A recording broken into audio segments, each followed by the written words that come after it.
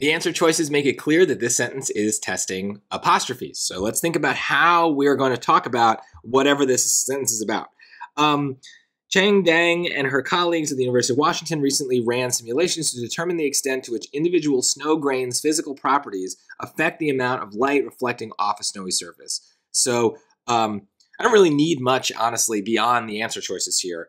The word before it, I guess, is snow grains.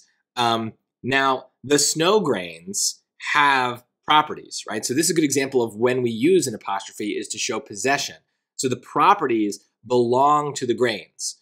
So we need to have an apostrophe on the word grains. So D, no good. Now we are going to have a choice between A and B and C, which is where does the apostrophe go? But before I think about that decision, I'm going to just look at the other options and see maybe the apostrophe and properties is going to kind of make that decision for me.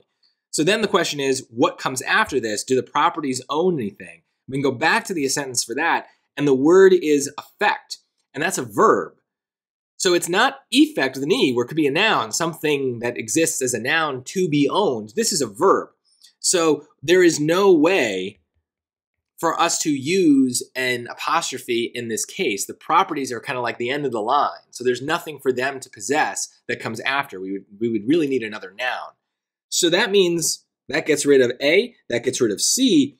And so we don't really need to think about whether or not the apostrophe in grains goes before or after the S. The reason it goes after is that it's multiple grains. They're talking about snow grains as kind of like multiple things, and we're kind of pulling them out as individuals, but the individual grains are kind of talked about as a big group, if that makes any sense.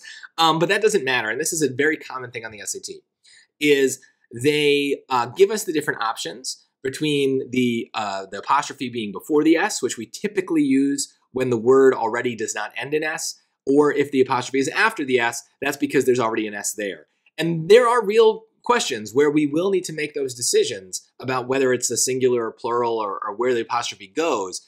But in many cases, those decisions are made for us because there's multiple words that we're thinking about whether they need an apostrophe or not. And just kind of through process of elimination, we're kind of left with just one choice that has apostrophes in the right places at all.